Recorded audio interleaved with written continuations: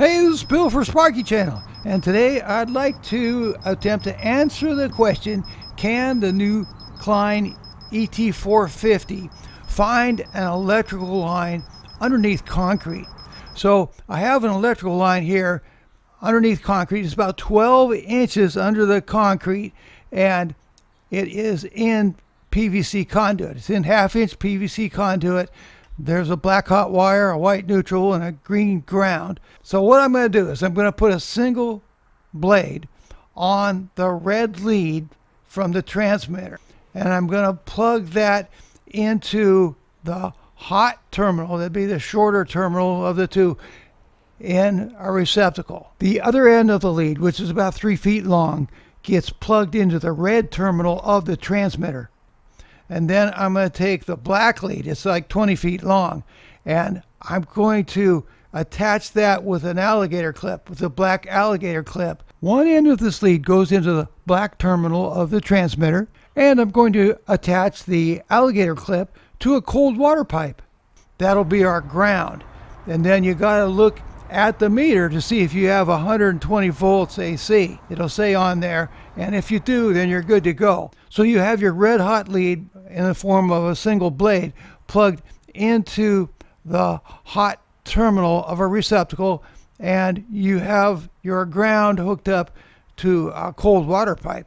The manual says that you should put the grounding terminal onto the black line and plug it into the ground of another circuit.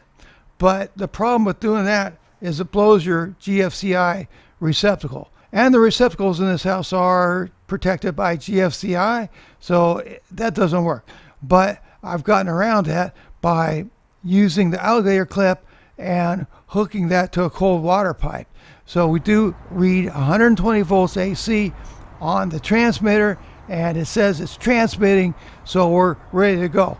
I'll turn on the receiver, and I will turn the sensitivity to level 4. It has 8 levels of sensitivity. Unfortunately, the numbers for this test are going to be upside down. Now, my plan is to start outside of the cut area of the concrete. The cut area of the concrete is where the PVC line is 12 inches deep. And so I'm going to start outside of that and see what kind of readings I get. And I'm going to slowly bring it into the area of the cut concrete. And we're going to see if there is increased signal strength. And that will mean that it is indeed sensing the electrical current that is underneath the concrete by a good 12 inches. I'm starting about 3 inches outside of the cut area at level 4 sensitivity, and the signal strength is 27.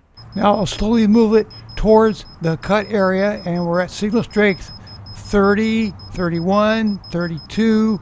It is picking up signal strength 35, 37. Pretty much in the middle of the cut area here at 42. Okay, 42, 43, 44,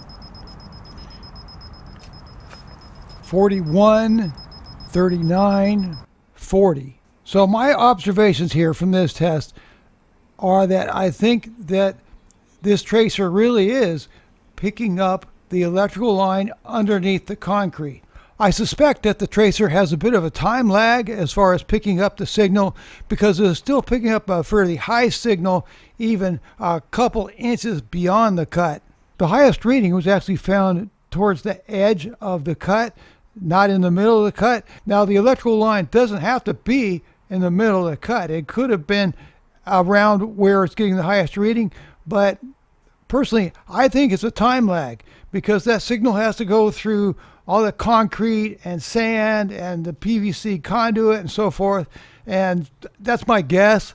I think there's a time lag involved here. So in conclusion, while I'm not going to recommend this tool for finding electrical wires underneath concrete, I think it's a good tool for confirming the existence of electrical wires underneath concrete. You know, there's a difference there. It's not a real heavy-duty tool for finding electrical, but if you have other indications, like I had these cuts in the concrete, if you have indications like that, you can confirm there's electrical wire down there, and I suspect that you have to factor in a bit of a time lag to go through 12 inches of concrete and dirt and sand and PVC and then come back. You know, I suspect there's a little bit of a time lag. So what do you guys think about this? Do you think it's really picking up an electrical line underneath the concrete? Or do you think I'm just imagining these things? I mean, it did go from a reading of 27 all the way to 44. So I think it's picking up some electrical current. By the way I set up the wires this time is called the remote ground method. I'll put a link in my video description for the Klein ET450 advanced circuit tracer, and I'll put a link for the magnetic hanging strap